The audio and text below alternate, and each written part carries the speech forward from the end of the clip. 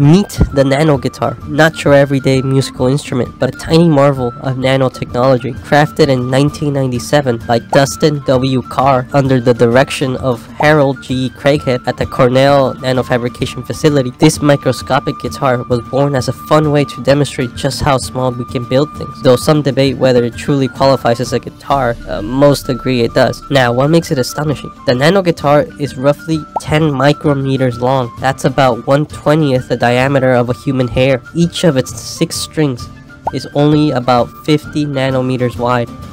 It was carved from a grain of crystalline silicon using electron beam lithography. Tiny lasers or an atomic force microscope are used to make the strings vibrate. But here's the kicker. They vibrate at around 40 million hertz. This is so quick that even if you amplify the sound, you wouldn't be able to hear it with your ears.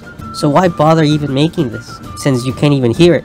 Because it illustrates the power of nanotechnology. The device is so small that can't be heard, but could still play a role in future sensors or data processing tools. One possibility is using similar tiny devices as ultra-sensitive scales to detect bacteria or other microscopic particles.